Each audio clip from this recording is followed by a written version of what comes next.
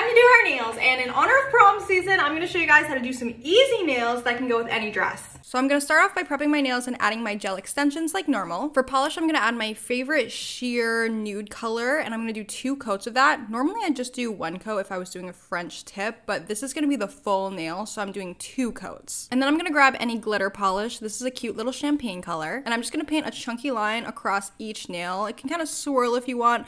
The vibe we're going for is like a star system galaxy situation. And then I'm just gonna do 2 coats of that to make it more opaque and to blend it out a little bit. And then I'm gonna take a white polish and make a bunch of polka dots on my nail. And for some of those polka dots, I'm gonna take my liner brush and make 4 little points on the dots to make it into a star. And then of course we need to add rhinestones. So I'm gonna take my rhinestone glue and my rhinestones and put rhinestones just in the middle of each star. And then finally I'm just gonna add a top coat, and then you are done. Let me know what you guys think, and all of the products I used will be linked to my Amazon storefront.